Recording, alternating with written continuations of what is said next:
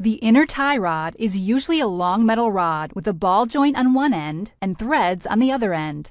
The ball joint end is connected to the steering rack and pinion, and the threaded end is connected to the outer tie rod end. The outer tie rod end also has a ball joint that is connected to the steering knuckle.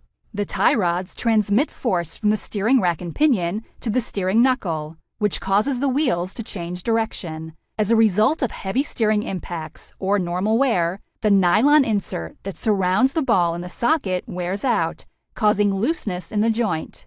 This can cause clunking noises and alignment problems, which can cause the tire to wear more rapidly.